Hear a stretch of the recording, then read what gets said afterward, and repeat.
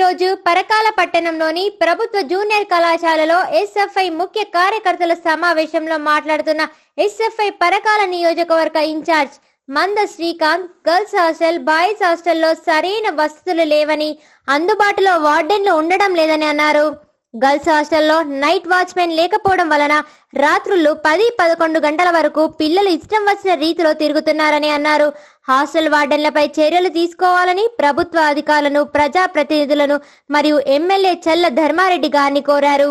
ఈ సమావేశానికి పట్టణ అధ్యక్షులు, కార్యదర్శులు మడికొండ శ్రీకాంత్, బొచ్చు కళ్యాణ్, రాకేష్, రవికిరణ్, మల్లికార్జున్, సందీప్ స్వామి, ఉమేష్, రాజు కుమార్, మహిళా నాయకులు ఈ సమావేశానికి పాల్గొన్నారు.